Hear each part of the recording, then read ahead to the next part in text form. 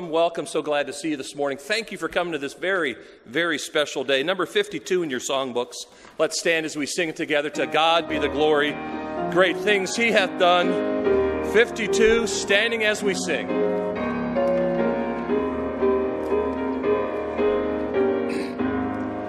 To God be the glory, great things he hath done. The world that he gave us his Son, an atonement for sin, and open the life gate that all may go in. Praise the Lord, praise the Lord, let the earth hear his voice. Praise the Lord, let the people rejoice. Oh, come to the Father through Jesus the Son, and give him the glory, great things he hath done. Oh, perfect redemption, the purchase of blood, the promise of God, the vow that so tender, who truly believes, a pardon receives. Praise the Lord, let the earth hear his voice. Praise the Lord, let the people rejoice. To the Father through Jesus the Son, and give him the glory. Great things he hath done. Great things he hath taught us. Great things he hath done. And great our rejoicing through Jesus the Son. But purer and higher and greater will be our wonder, our transport when Jesus we see. Praise the Lord, let the earth hear his voice. Praise the Lord, let the people rejoice. Oh, come to the Father through Jesus the Son, and give him the glory, great things he hath done. Amen. Thank you for being here today. And I'll tell you what, I've got mixed emotions about this, but thank you for being here. And I'm looking forward to what the Lord is going to do this morning as well. And Rakita, how you doing? All the way from Virginia. God bless you. And great to have you and your mother with you. You weren't able to be here last time, were you? When you were sick at home. The mama was sick at home when your husband came to speak. So I'm glad you could make it as well. Thank you for being here. And so many loved ones here. The Lord is good, isn't he? Remember to pray, if you would, for Joni Lawson, who was taken to the ER this morning, and there's some concern, blood pressure and other issues. Remember that. But let's pray. Peter, it's great to see you as well. I'm glad you came. Thank you. Of course, I got my two good-looking brothers here too, and then I've got the West Virginia delegation, some of the dearest folks in life. So let's pray. Father, as we come to you now, we thank you so much for how good you have been. Lord, I thank you for a faithful people. Thank you for people who love the Lord. Thank you, Lord, for a great group of deacons, Lord, who have just been such a blessing to me personally, Lord. Thank you, Lord, for most of all, for what you have done at Grace Baptist Church, Lord, and the different opportunities you've given us in the community, Lord, the different opportunities you give us to support missionaries all throughout the world. Now I pray you'll be with this service and be with your servant, Lord, today. One of my favorite evangelists, though he's in the pastor today, he's got an evangelist heart, and Lord, he just loves you and loves your word. Bless him, Lord, and use him in a great way. For it is in Jesus' name we pray. Amen.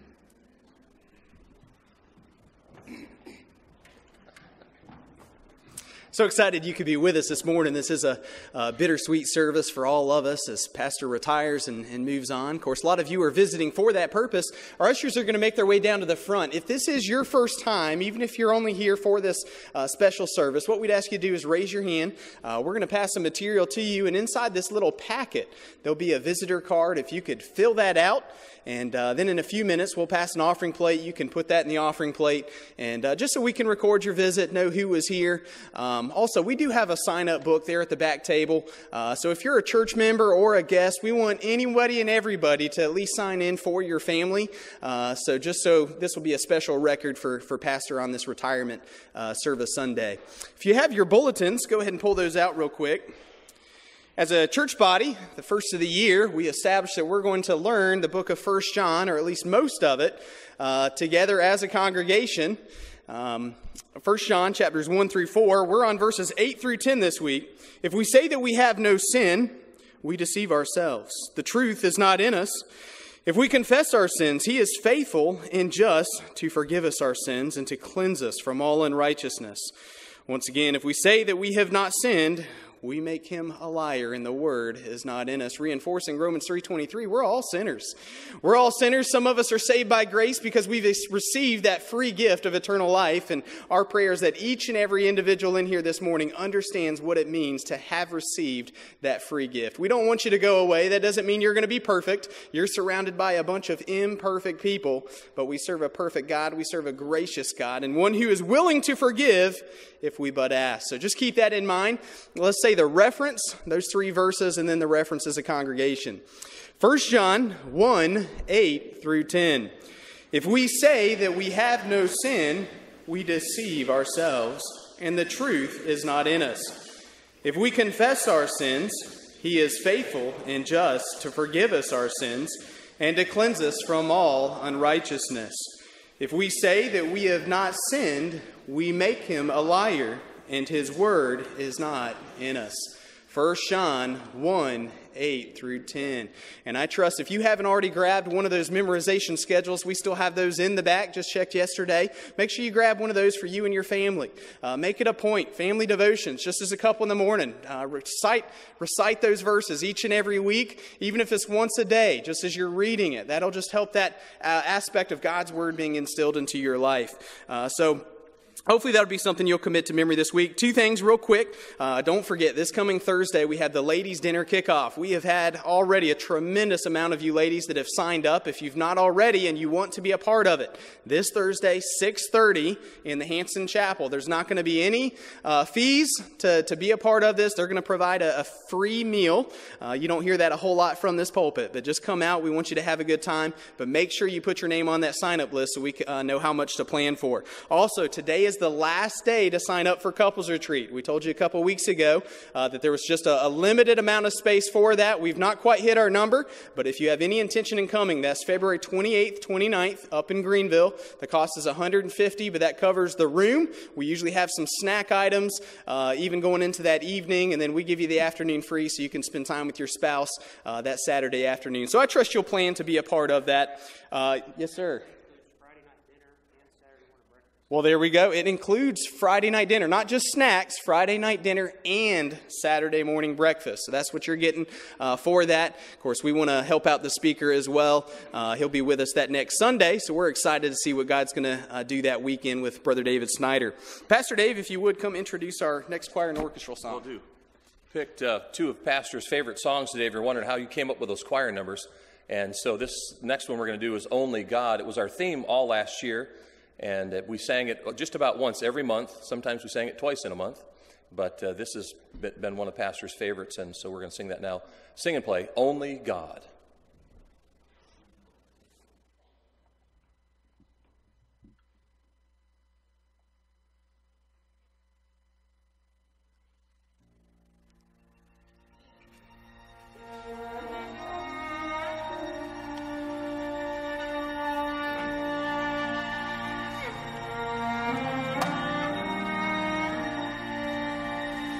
Only God can move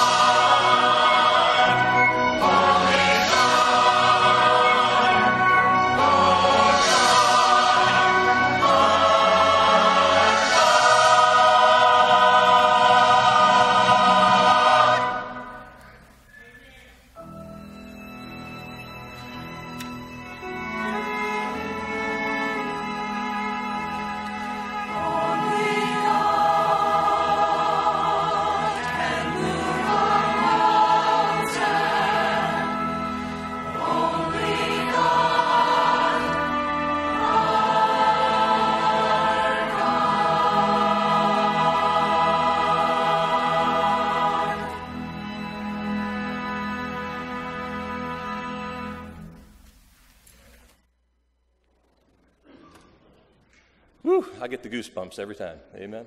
Only God. You have a problem? Only God. You need a solution? Only God. You need help? Only God. Don't know what to do? Only God. That'll take care of all the problems. Only God. Amen. We're going to do something a little bit different today. It's going to be kind of different. Choir's going to come down. Orchestra's going to come down. Junior church, you're staying put. We're going to sing. Actually, we're going to just greet one another, get ready for the offering.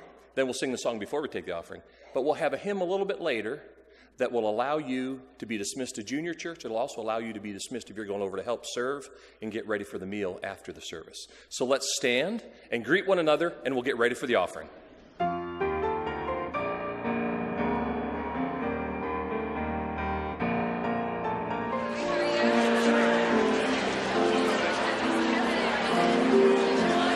Let's sing it together.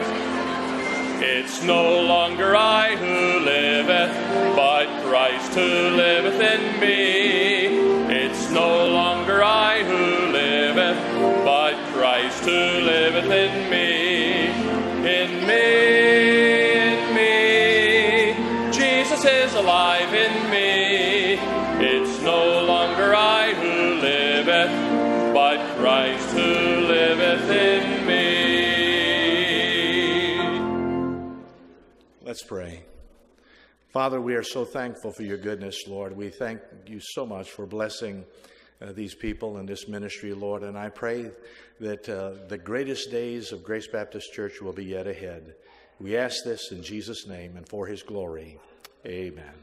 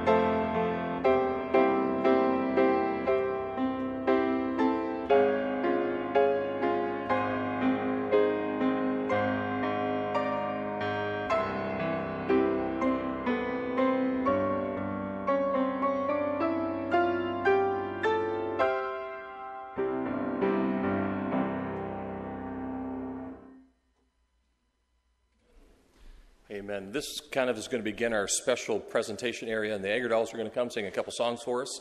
And then we'll have some presentations, and then we'll have a hymn, and then another special in the message.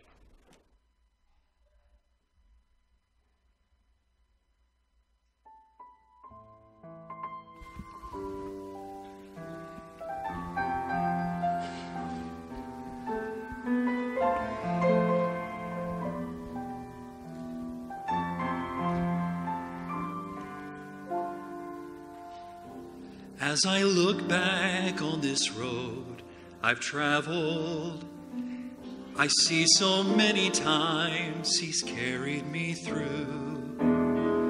If there's one thing that I've learned in my life, it's my Redeemer is faithful and true. My Redeemer is faithful and true. Everything He has said, He will do. And every morning, His mercies are new. My Redeemer is faithful and true.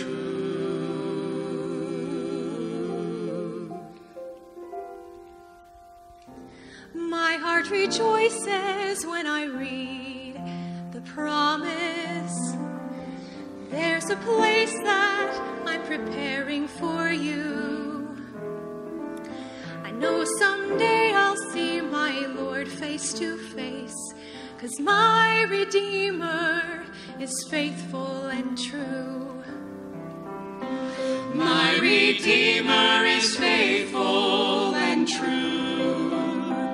Everything He has said, He will do. And He will. Every morning, His mercies are new. My Redeemer is faithful and true. And in every situation, He has proved His love for me. When I lack the understanding, more grace He gives to me. To me.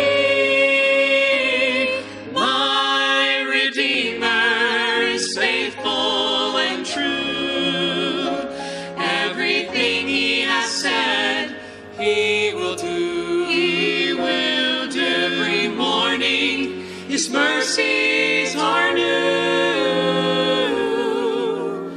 My Redeemer, my Redeemer, my Redeemer is faithful and true.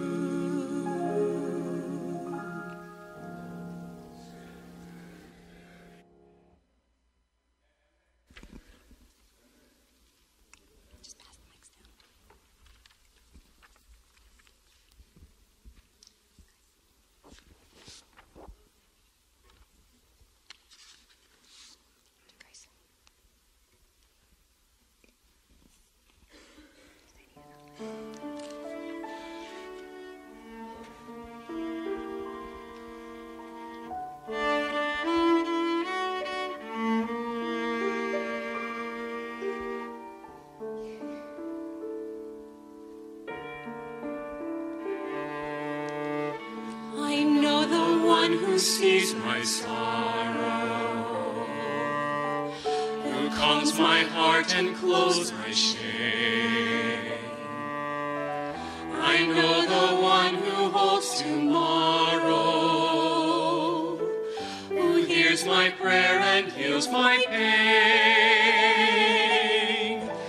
He is my fortress, He's my Father, my freedom, my Master, my forgiver and friend. For when He died on Calvary, He won my victory, and now in Him I live eternally. So I will love Him and trust Him and serve Him, the one who first loved me.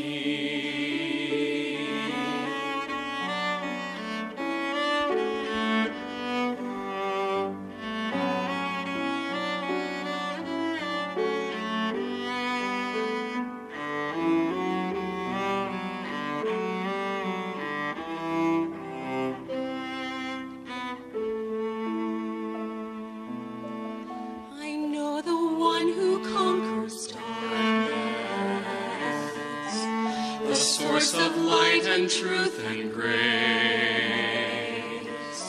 I know the fount of all forgiveness, who pours out life through saving faith.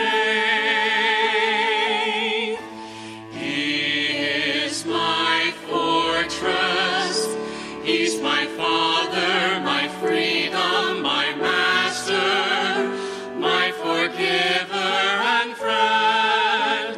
For when he died on Calvary, he won my victory, and now in him I live eternally. So I will love him and trust him and serve him, the one who first loved me.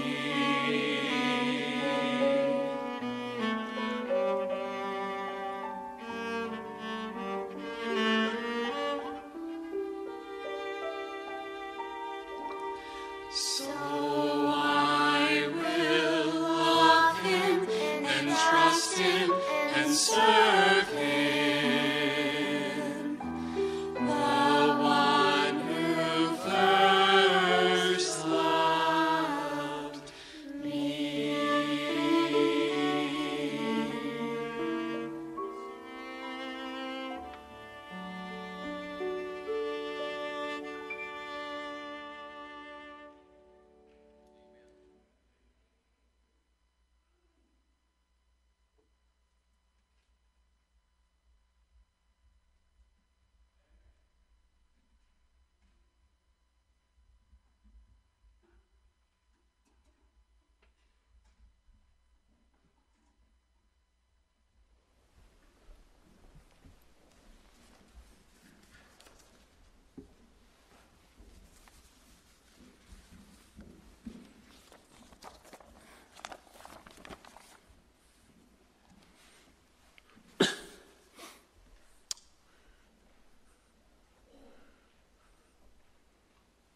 Pastor Brian Sams aptly noted in a letter that he sent to Pastor Bill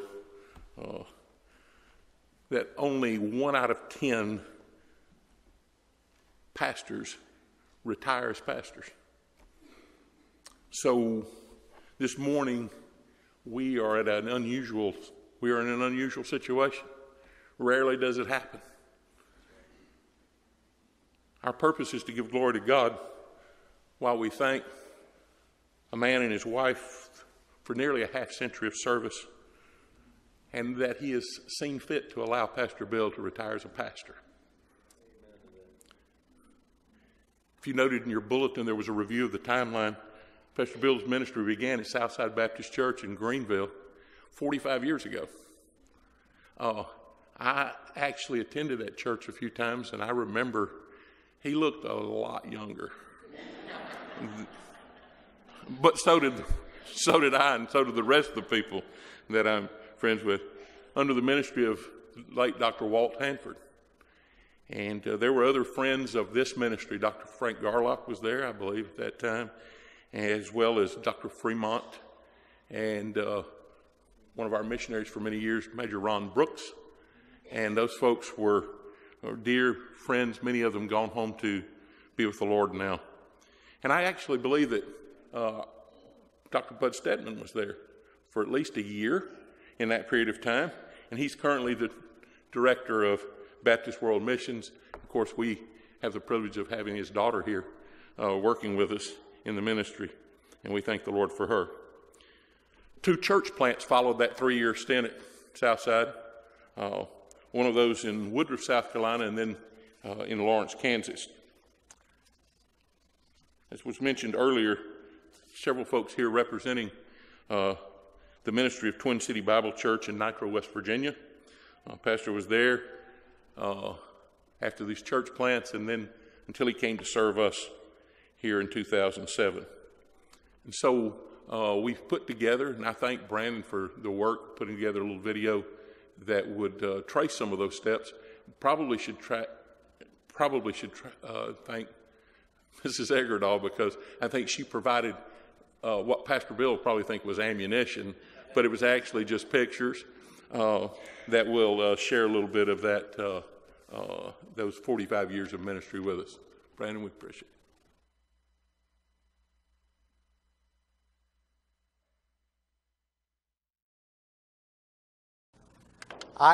My wife and I have been having an absolutely wonderful time. We moved into our house yesterday. All of our furniture is back in West Virginia. And so we had our first night there, and then I got lost this morning coming here. I did real good last night. I don't know what's wrong with me. I took all the roads, and we got to our house, and I said, honey, we're going to run by the church. And I showed her where Zagsby is, and right across the way is Bilo. And then I took her by the church. We picked up some things there. And then this morning, I saw the full view of Mineral Springs area. It is the Word that brings salvation and brings consecration. And the way you keep straight, the way you get straight is by believing the Word of God. And the way you stay straight is by getting into the Word of God. That's exactly what it says. But whoso looketh into the perfect law of liberty, this is the perfect law of liberty, and continueth therein, he being not a forgetful hearer, but a doer of the word. If you are not into the Word of God, saturating your soul on a daily basis, you're going to forget how you're supposed to act and live as a Christian. Amen. And that's one of the problems we have.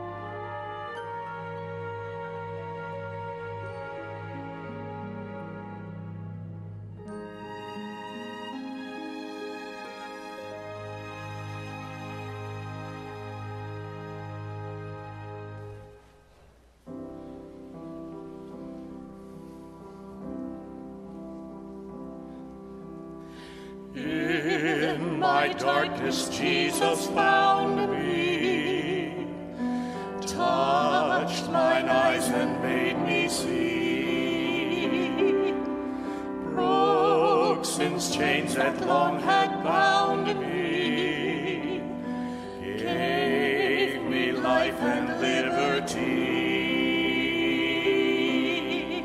Oh, glorious love of Christ, my Lord divine, that made him stoop to save a soul like mine. Through all my days and then in heaven above, my song will silence never. I'll worship him forever and praise him for for his glorious love.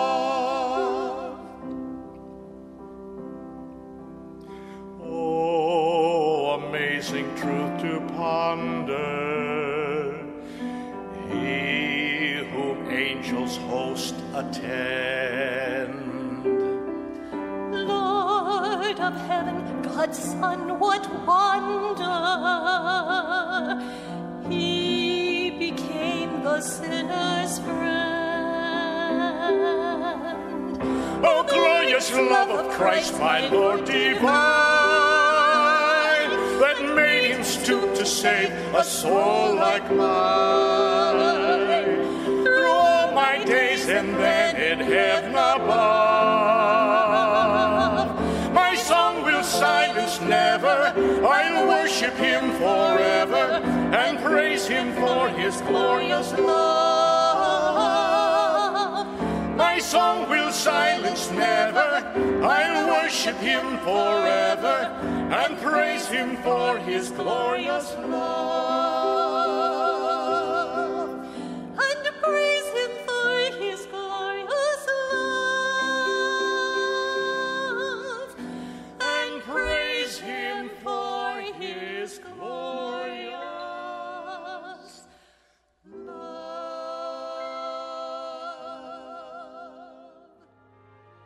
But you know something? I'm excited about these days ahead. I'm excited to see what the Lord's going to do. And I'm not finished.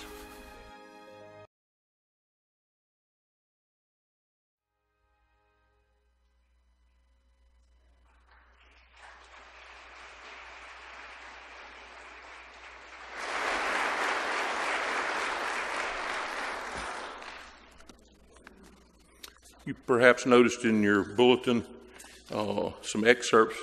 We invited some of Pastor's friends in the ministry over a number of years to join us if they could, but we knew many of them can't. They have ministries going this morning. It's a little different. They can't lay down their week's work, but many of them responded with letters. By the way, Pastor, we have those letters for you folks, and we'll give them to you from your friends. But I thought it was interesting. 2 pastors, a Bible college president, an evangelist, and 2 mission board directors responded to us. And those were the people that were partners in ministry with Pastor Bill and Miss Vicki. These men have known him, worked with him, shared their hearts and their hurts with him, and they prayed with him.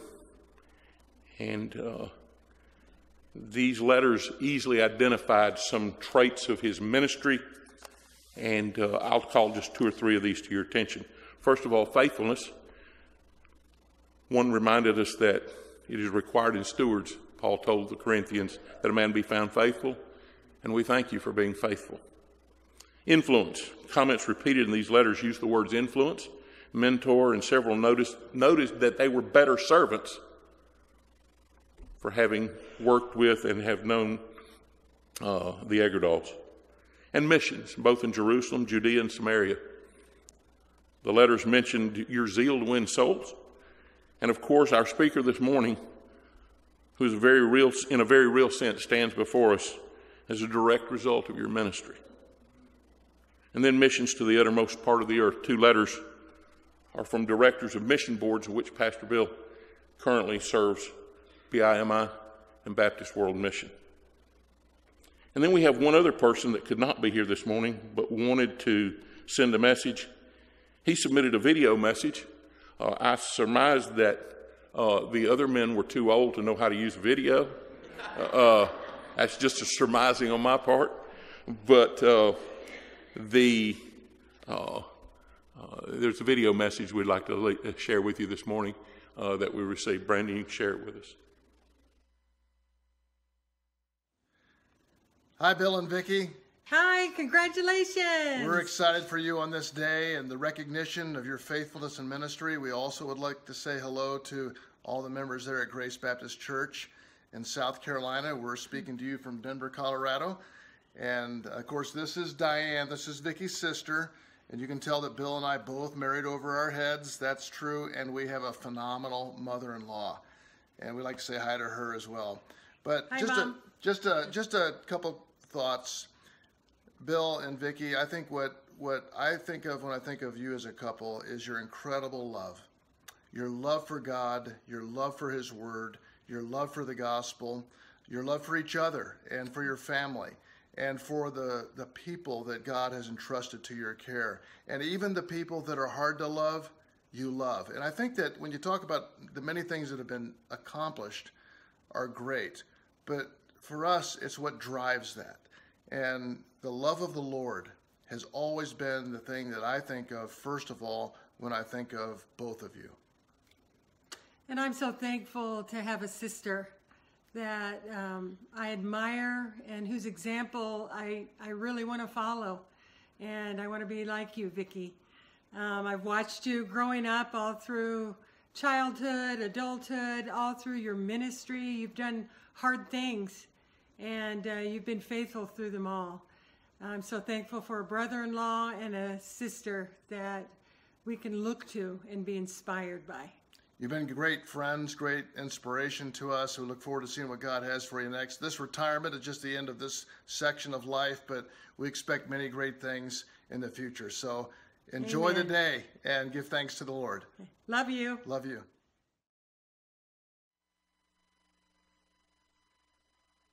I appreciate Matt taking time to respond to us, and we thank the Lord for that. If you have your Bibles handy, 1 Thessalonians chapter 2 is an interesting book. And no, I'm not the preacher today, but if you would, I would ask you to indulge me for just a minute as we prepare the last portion of this presentation. The church at Thessalonica is sometimes called the model church.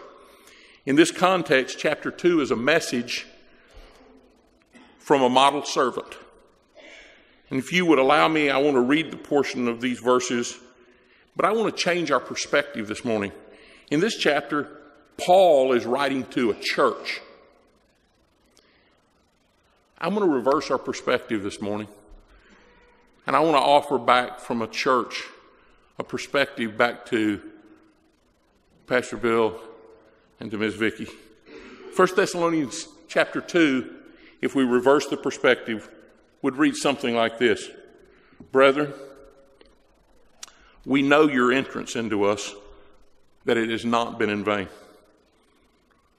But even after that you have suffered before and were shamefully entreated, you were bold in our God to speak unto us the gospel of God with much contention.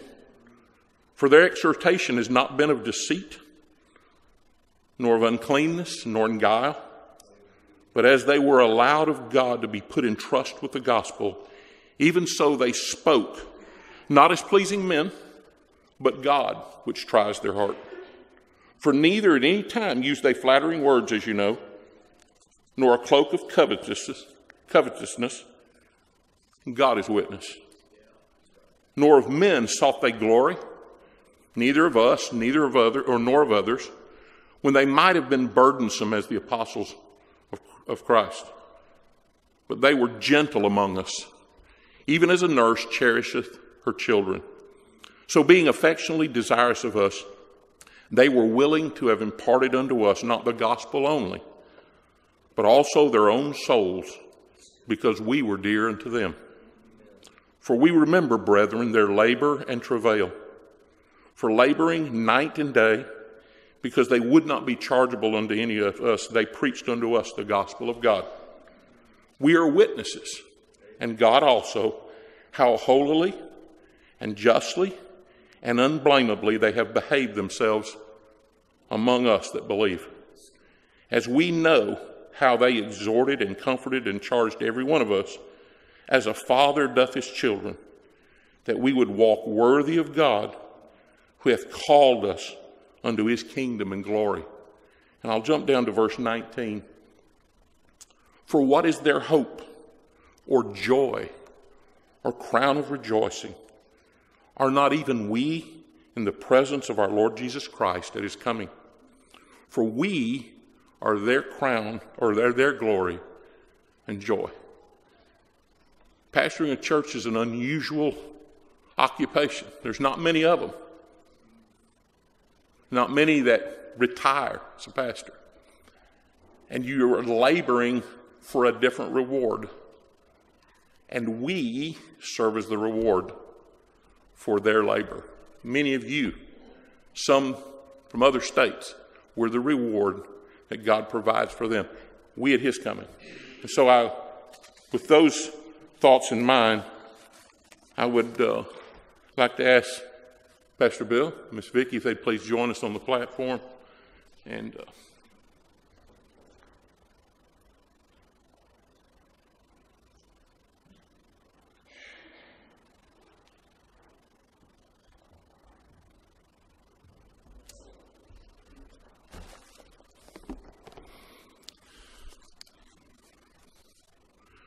we have a couple of token gifts for our appreciation for your faithfulness to the ministry. We want to share with the Egerdahls. They've invested 45 years in influencing people, and for the past 12 and a half years, they've influenced us. We have token gifts from the church that come from our love and appreciation to them, and we'll take this time to share with them.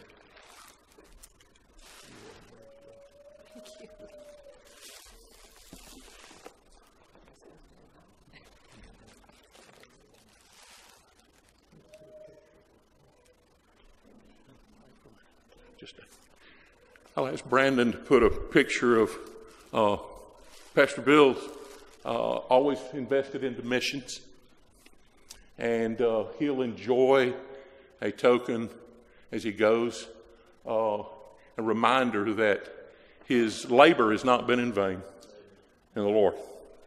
We also want to give honor to whom honors due. You have family and friends that you will undoubtedly want to visit. I hear from a birdie that you might already have an itinerary or two described or planned for you, and I hope you'll go with enjoyment.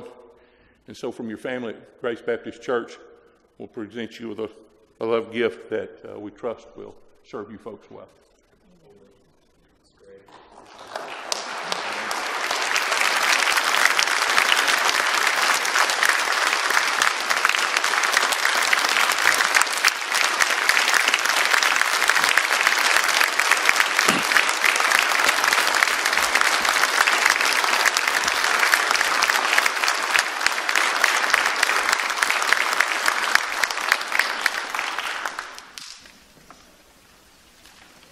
As soon as we have a congregational hymn, during the congregational hymn, our folks from the junior church and others that have obligations can be dismissed.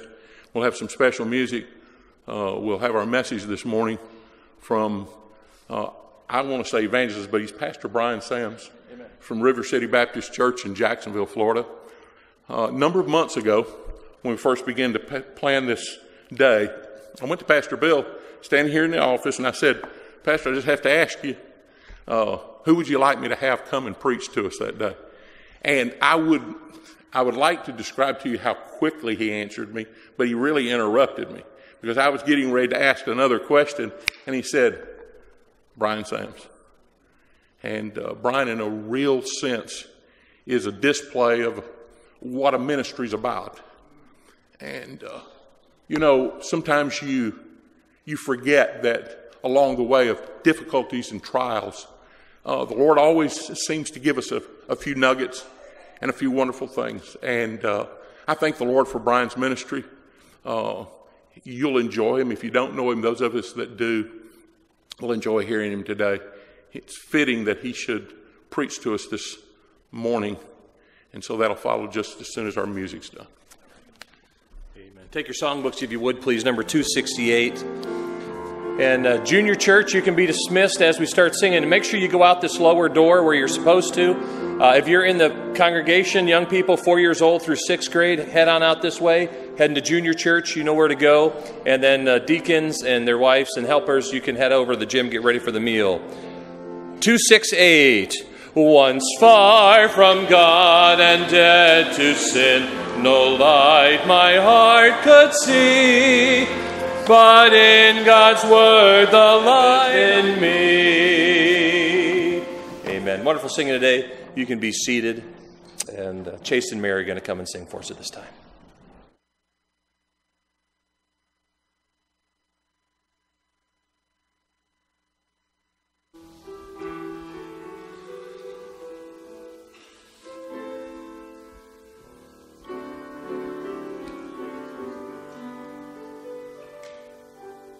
With my whole heart I humbly seek you.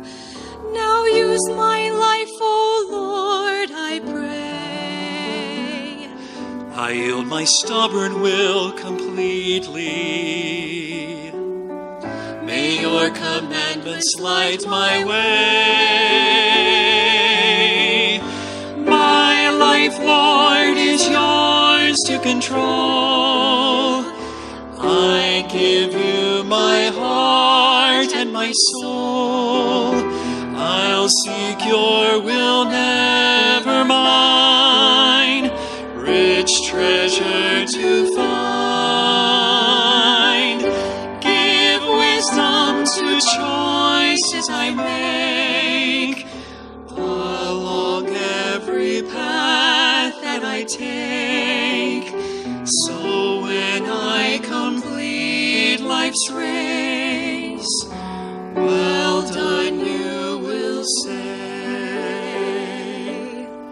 Your word has promised me the victory, and all I need to do is claim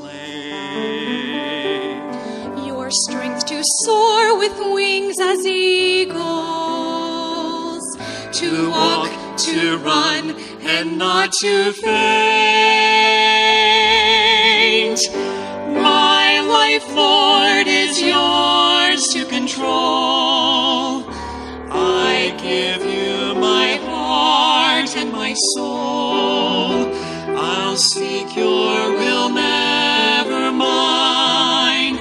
Rich treasure to find. Give wisdom to choices I make. Along every path that I take. So when I complete life's race, well done, you will say. My life, Lord, is yours to control. I give you my heart and my soul. I'll seek your will, never mine. Rich treasure to find. Give wisdom to choices I make. Along every path that I take. So when I complete life's race, well done, you will say. Well done, you will say.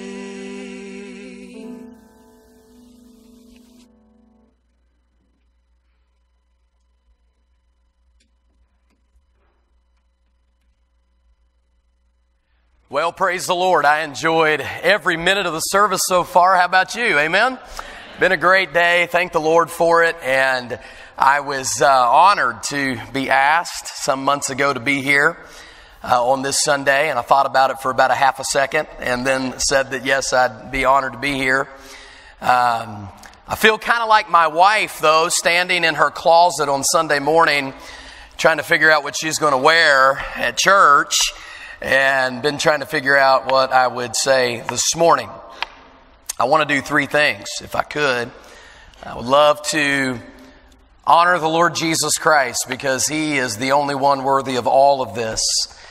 Secondly, I'd like to give honor to your preacher, and certainly that is due. And then thirdly, I'd like to challenge you because that's what we've come here for today. So I want to say to the folks at Grace Baptist Church what the woman and Shunammite woman said when she had Elisha pass by her house on many occasions. She said to her husband, "I perceive that a holy man of God passes us by continually."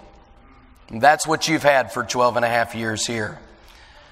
He is a great pastor, a great preacher, but the truth of the matter is he's a better man than all those things. And so you've been blessed. And to whom much is given, much is required. And to the deacons and leaders of the church who invited me to be here, thank you for the distinct privilege to do so. To Mary and Matt and your families, you have always been to me a tremendous testimony for your father and your father-in-law of what it means to faithfully follow God, and I admire your commitment to the Lord.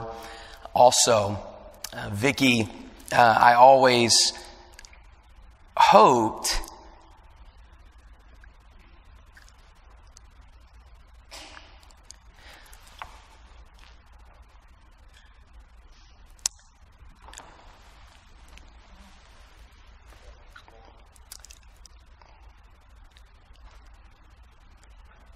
as I got saved and called to ministry that God would grace my life with someone like you. And He did. And I'm thankful. Amen. No one appreciates the burden that a pastor's wife carries like a pastor and understands what she has to think about and deal with and sorrow through, and friends come and go along the way, but they stay faithful. And I appreciate the model pastor's wife that you have been for years. Pastor Bill,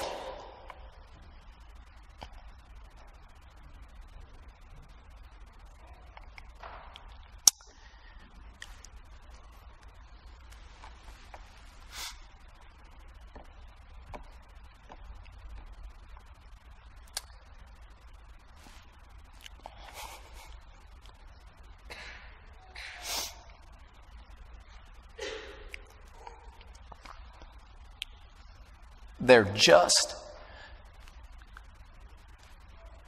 aren't words to express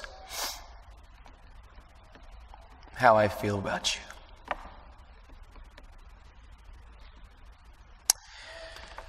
You know, they say that if you see a turtle on a fence post, there's one thing that you can be sure of. It did not get there by itself. And I've been standing on this fence post for 23 years. In May of 1997, I knelt in the carpet of a Sunday school class at 101st Avenue in Nitro, West Virginia, with your preacher. Accepted Jesus Christ as my personal Lord and Savior. I was baptized the very next Sunday. And I began to follow Christ as His disciple.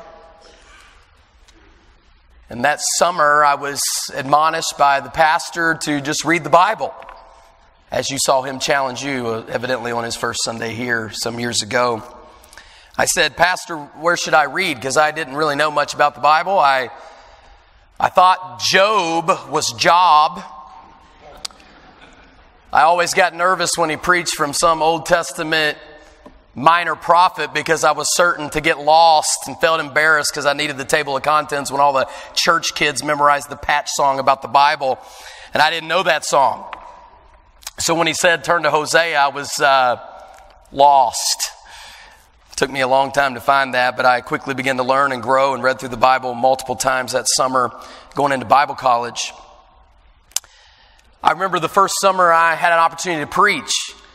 It was at an event that our church had where high school students and junior high students had a basketball league at our church. And every halftime, they would allow us to speak to them. And so they asked me if I would. They asked me if I would share my testimony, and I did. And that was in the summer of 1997. And I remember several young teenagers accepted Christ as their Savior that first time I ever spoke in front of people. And I got a taste for what would be what God had for me for the rest of my life. You know, the very fact of the matter is, my fence post that I've been standing on for 20 years is only possible, first of all, by the grace of God. And nobody gets anywhere, goes anywhere, does anything on their own. Only God could save someone like me or save someone like you. Only God could gift by the Holy Spirit, by His will, those that He would use and uniquely fit them and tool them for the plan that He has for them. That's only God. Only God can do that. So you today, wherever you are in your life, you would hopefully agree with me. It's only by the grace of God. But it's also by the grace of God through people that God entrusts to your life. His grace is shown through people. And I've been reminded about that over the last 12 hours or so. And last night I had a wonderful dinner with Pastor as well as JC and Denny, men from the church in West Virginia, men that were instrumental, literally, in the shaping of my first few moments and days and weeks as a Christian. And I'm thankful. I'm thankful that there are people that have poured into my life, and you should be thankful too. You should be thankful that there have been parents or teachers, or in your case specifically today, a pastor that poured his life out on Sundays and every day in between at various events to shape and mold our Christian experience for the glory of God. We are blessed, aren't we? I'd like to invite you this morning to take your Bible and turn to the book of 2 Timothy chapter 2. I understand that there's no evening service tonight, so we'll do our best to give you a double dose this morning, okay? I'm just kidding, okay? We'll be brief. I've chosen 2 Timothy chapter 2 for 4 reasons. 2 Timothy chapter 2, I think, is the greatest picture of what a man of God should be. I believe 2 Timothy chapter 2 is a picture of what your pastor is and has been. Secondly, I remember distinctly in May of 2001, some 4 years after I got saved, that I stood in the same auditorium that I professed Christ 4 years before and was ordained into the gospel ministry after graduating from college. And the preacher that day, Dr. Steve Hankins, preached from the same verses that I'm going to share with you this morning from 2 Timothy chapter 2. Thirdly, this passage is a challenge for all of us. Let's not hurry by the sermon or the experience today to think that it was all about pastors and it was all about Christian leaders, or it was all about one of those said pastors or Christian leaders. Any description or any goal for any preacher in the Word of God is always the goal and mark for every single believer. Remember, when you read that description of the qualifications of a pastor in 1 Timothy chapter 3, verses 1 through 7, those are not just expectations of pastors. They are expectations of believers.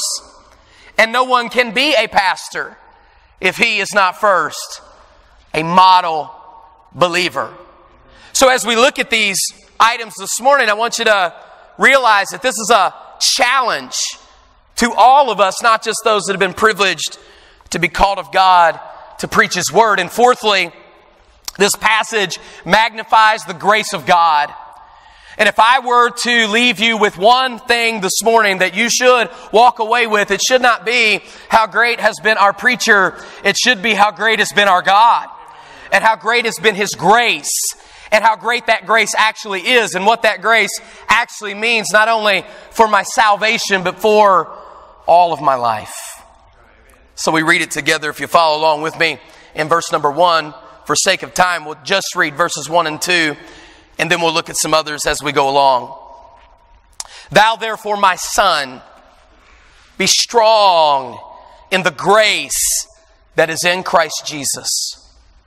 And the things that thou hast heard of me among many witnesses, the same commit thou to faithful men who shall be able to teach others also. May God be praised for His word. I'd like to preach to you this morning only by His grace.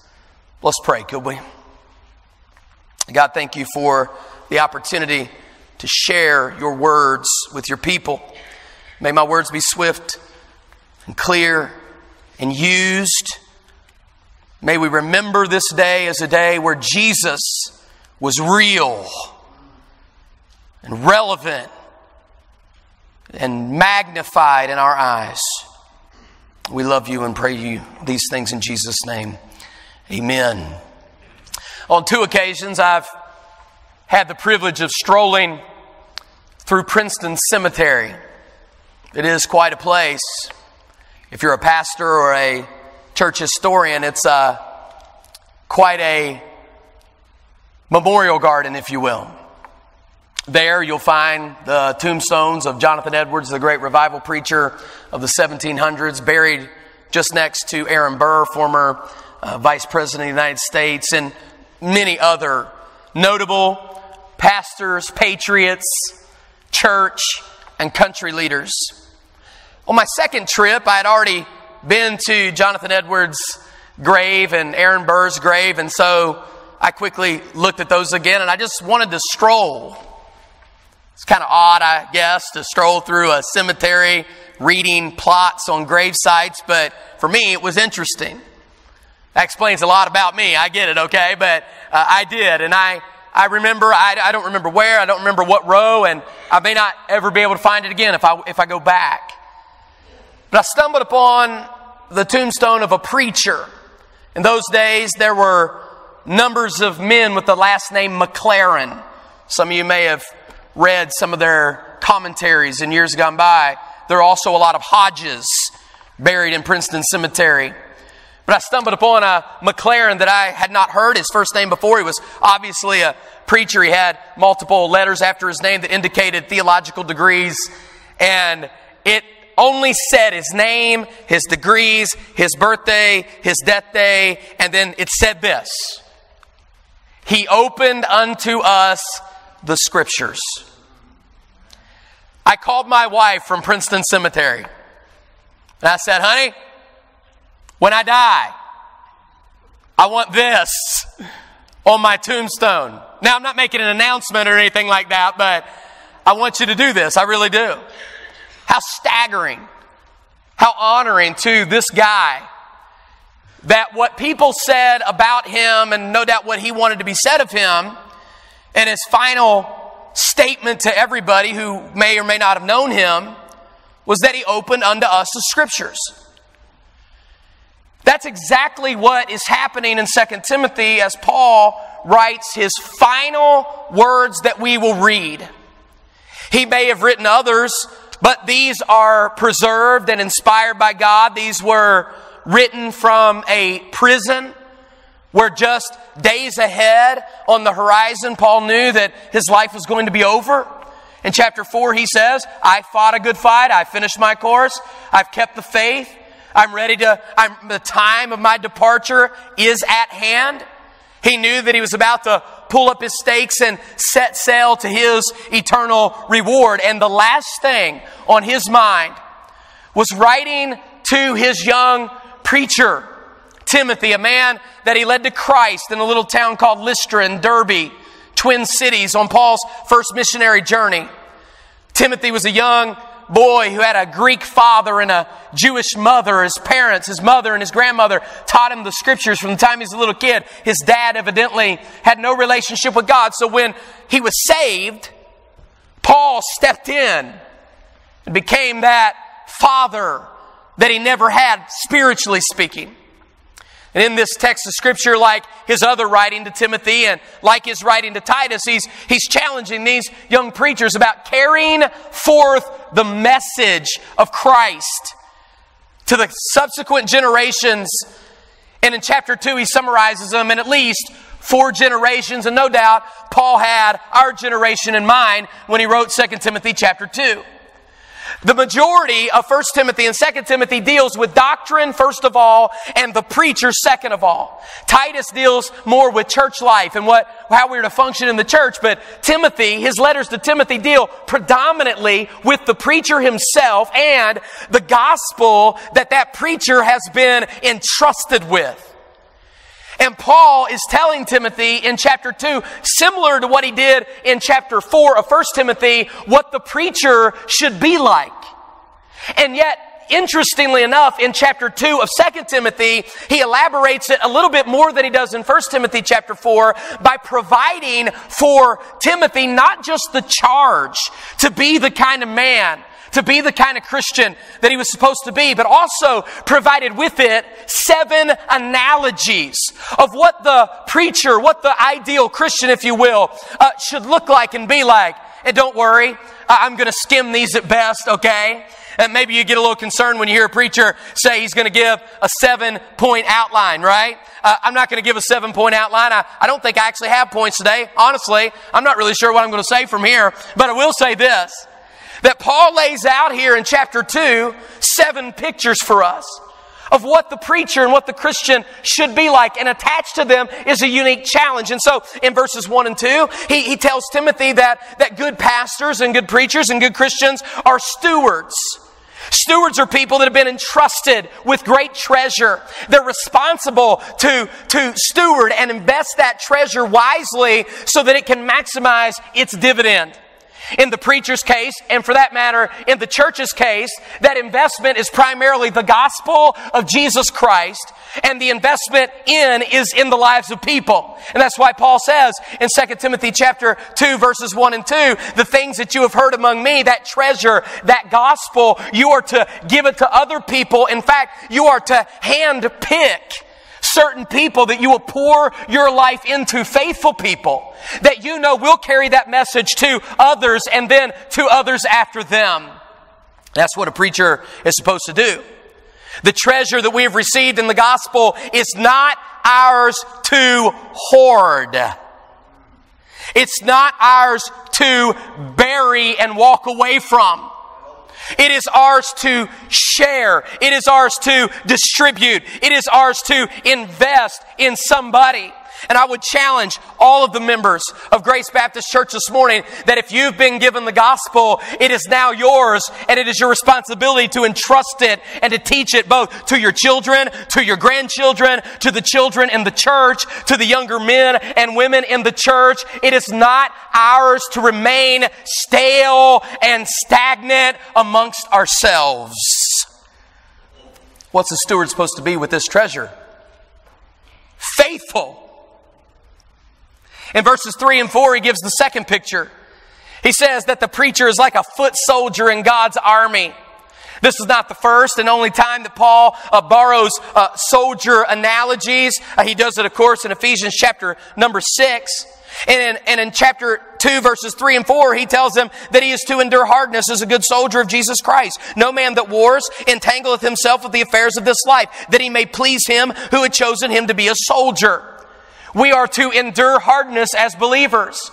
We are not to fold in, cave in, back away, and quit every time something doesn't go our way. I know for a fact that this man that's been in the ministry for 45 years has had multiple opportunities to take an exit ramp. I've been a pastor for 3 years, and I can tell you that I've already had numbers of opportunities to take an exit ramp. But this race and this battle that I am in, it's not mine to quit. This job that I have is that God will put me through testing and trouble, difficulty, pressure. Paul describes it greatly in 2 Corinthians chapter 11 as part of the job. Preachers do not run from the battle. They go headfirst into the battle and lead other people through the battle. And I would say to you folks, being a believer and being a Bible-believing church does not make you a real friend to our enemy in the world. If it does anything, it puts a rather large target right upon your heart. And folks, what do we need to do? We need to press on. Not only that, we're supposed to avoid any entanglements with civilian affairs.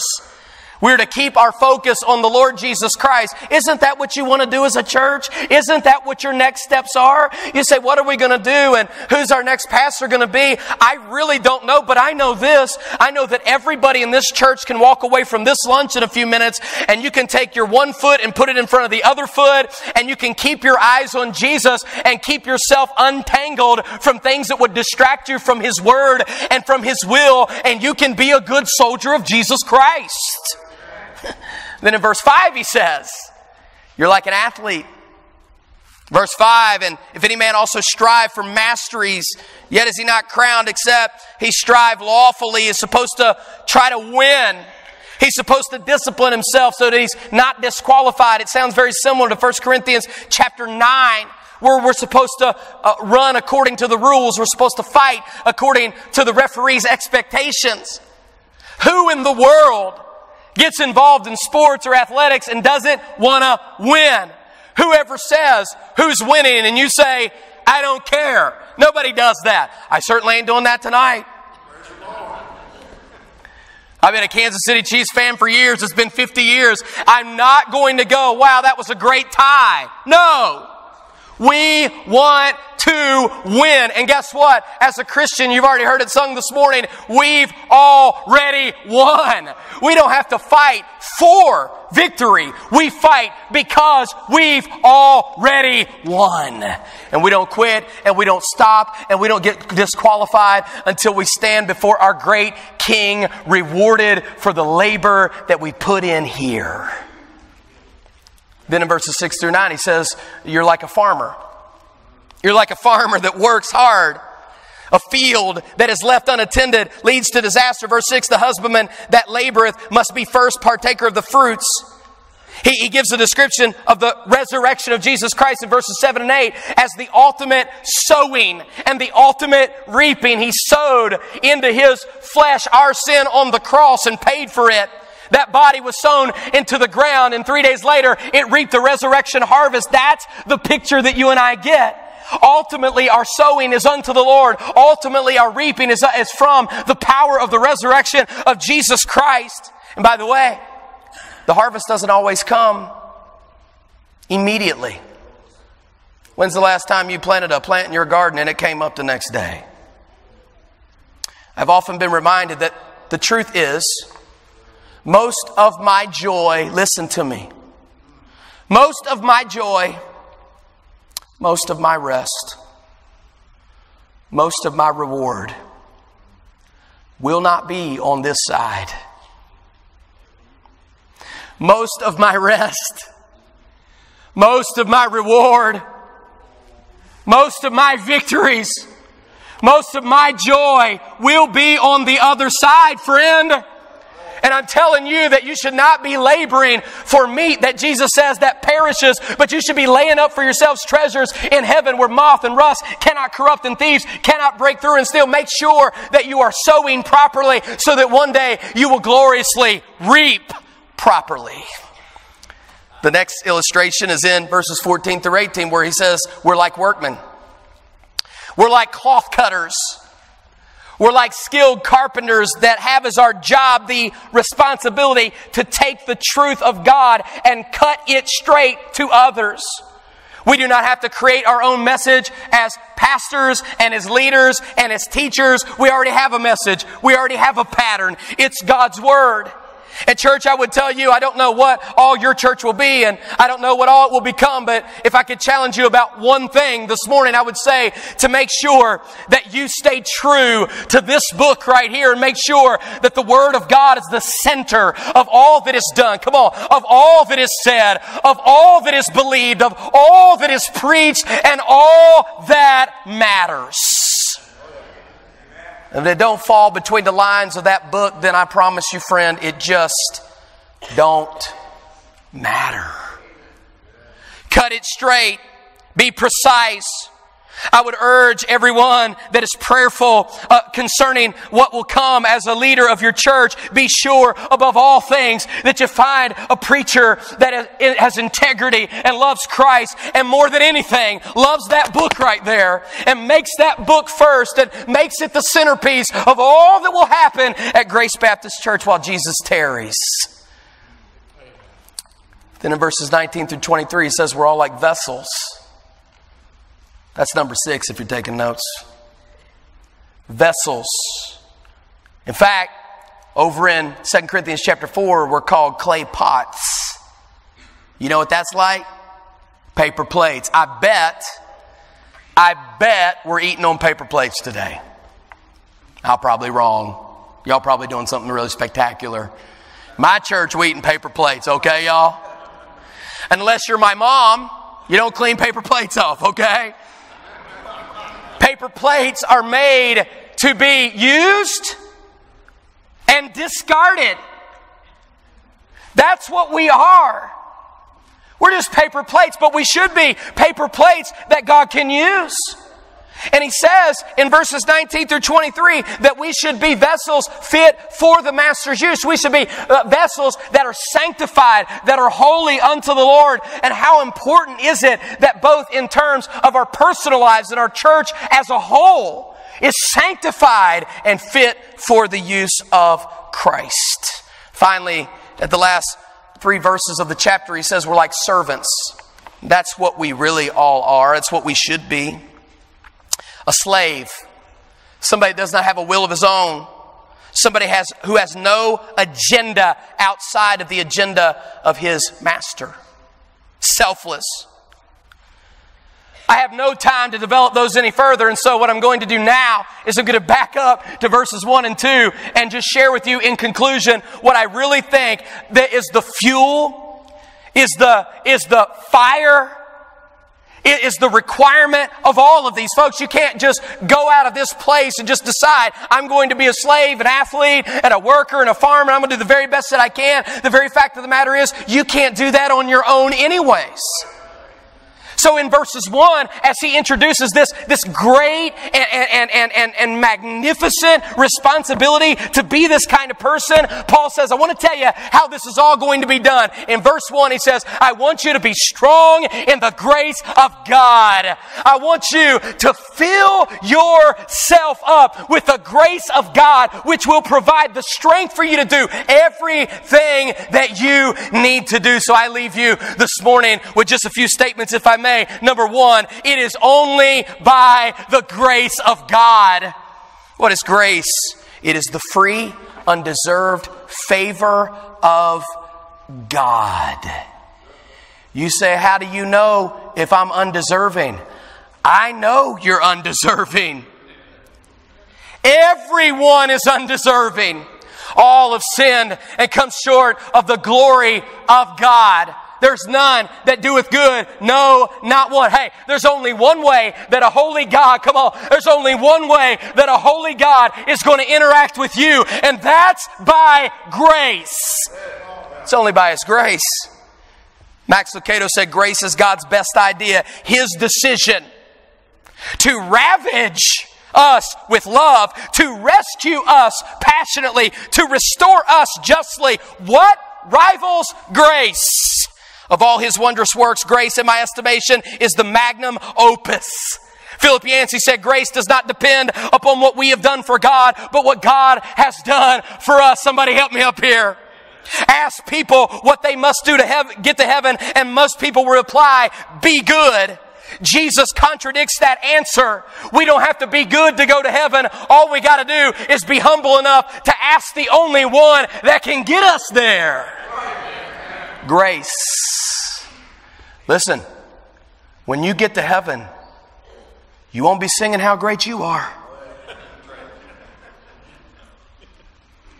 That's exactly why God says in Ephesians chapter 2, it is by grace you are saved through faith. Listen, and that not of yourselves. It is the gift of God, not of works. Why? Lest any man should boast. Hey, my boast is not in me and not what I have done and not what I have achieved and how many sermons I have preached. My boast is in Jesus and that cross and that blood and that resurrection on my behalf. It's grace. Saving grace. Strengthening grace. He says this grace will make you strong. This grace will make you all that you need to be. The word grace is gift. It is not just God's salvation gift. It is God's enabling gift. It is God's gift to make you strong. You ever been there, friend? Or am I just talking to myself this morning? Have you ever been there when you were so broken, you didn't know where to turn, and you were so sorrowful, you didn't think you could cry another tear? And what was it, friend, that picked you up and pieced you back together and filled your heart with joy unspeakable and full of glory? And what was it that helped you put your foot in front of the next one and move on down the road when you didn't think you could move another step? It was the grace of God. Be strong in His grace. It's only by His grace. We endure by His grace. Verse 2 tells me there's not just enough grace for me. There's enough grace for you, your kids, your grandkids. Come on. There was grace for Grace Baptist Church in yesteryear. There was grace for Grace Baptist Church in this year. And there'll be grace for Grace Baptist Church as long as Jesus Christ tarries His coming.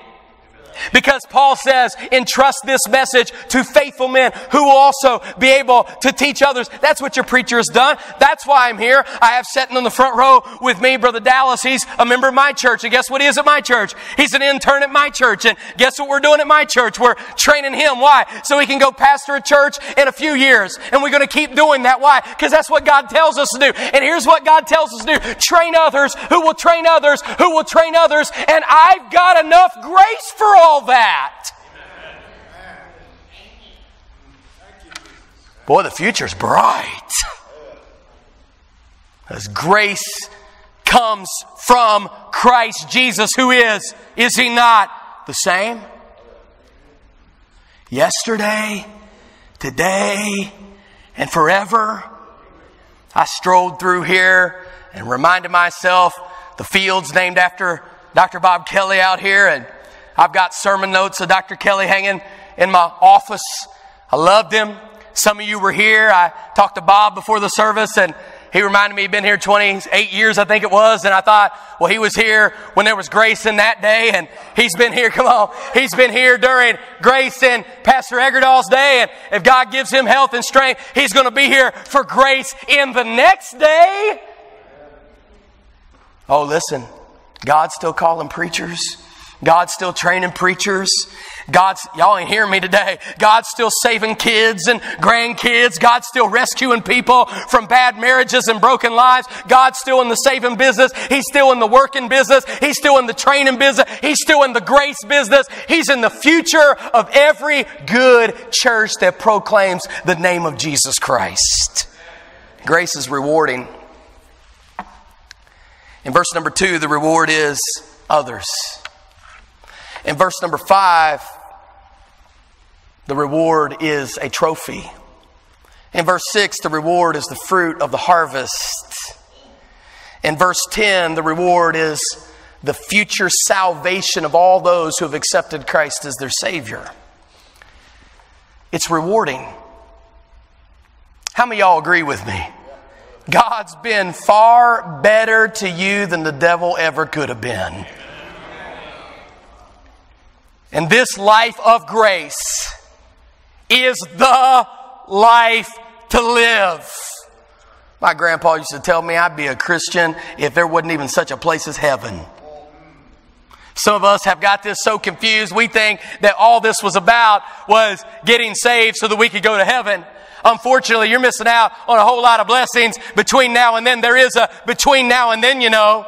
And the between now and then is a rewarding life. Hey, there ain't no reward out there doing your own thing, living your own way, messing things up the way that God intended them to be. Oh, but there is great reward for those who will sow in grace, and they will experience grace, and they will follow grace, and they will be disciplined by grace, and they will love grace, and they will live grace, and they will experience the reward of grace. Finally, grace will lead us home. The Bible says one day you're going to walk through the valley of the shadow of death. Thank God you ain't going to be walking alone.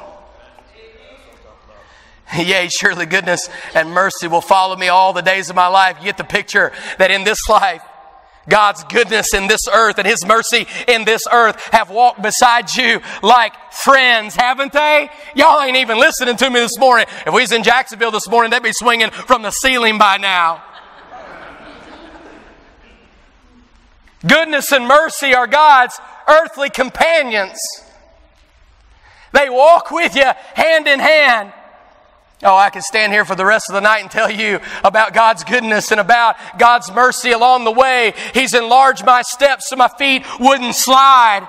He's watched out for me when I wasn't watching out for myself. He's been good to me when I didn't deserve it every step of the way for 23 years. And frankly, even long before that, while He watched over me so I didn't split hell wide open. And I think of the grace of God, the goodness of God, and the mercy of God that have carried me all these days. And one day they're going to walk me right up to the brink of the Jordan River, and I'm going to cross, but I ain't going to cross alone, because He's going to be with me in the valley of the shadow of death, and He's going to carry me right on to the other side. You see, grace will lead us on through many dangers,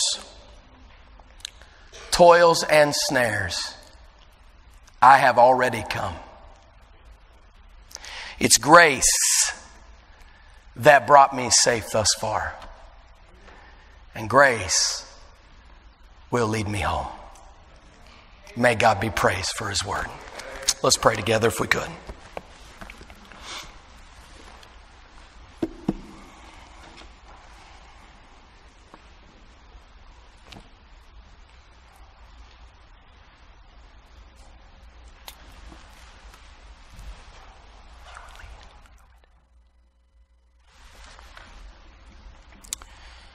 In just a few moments we'll gather for some fellowship, but I believe it would be fitting for us to respond to God's word before we leave. So I ask you a couple questions this morning, if I could. How many of you would say, by the grace of God, I know that I am saved? Would you lift up your hand with me? By the grace of God, I know that I am saved. And I hope with that raised hand, you could take your other hand and point your finger to the Bible and show me that you know from the Bible that you're saved. Is there somebody here that could not say that with us this morning? Maybe you're here today and you have no idea what the grace of God means. You say you sound like you're celebrating death up there. Well, for the Christian, it is not death to die. Death is a promotion. And you may be here today and you may not have that assurance in your heart. Well, guess what? You've come to the right place, because last time I checked, grace hadn't run out yet. Is there someone here today that say, preacher, I do not know Jesus as my Savior. I do not know that heaven is my home. But I would like to know that. If that's you, would you just slip up your hand high enough that I could see it? Could I pray for you? Preacher, that's me. I don't know that for certain. I'd like to know, but I don't know. I'll entrust God's sight to what I cannot see. How many of you say, preacher, I want to carry on in the grace of God. I want to be that picture of what God laid out for us in 2 Timothy chapter 2. God spoke to my heart. I want to be one of those staple people at Grace Baptist Church that God will help see me through, so that our legacy can live on for our children, our grandchildren. How many say God spoke to my heart this morning? Would you hold your hand up high? God spoke to my heart. Praise His name. I want to invite you to stand to your feet. Brother David is going to sing a song of invitation. I want to invite you, as my brother sings, to just come today. Maybe you want to come with your family. Some of you leaders of your home should gather your family around and say, folks, our preacher's retiring, but God's on His throne. And we're going to carry on, and we're going to be here next Sunday, and we're going to see God do a great work. So I want to invite you to come and pray with your family, by yourself, as God leads, while Brother David sings, and then our preacher will close our time this morning. Preacher. All to Jesus I surrender, all to Him I freely give. I will ever love and trust Him, in His presence daily live. I surrender.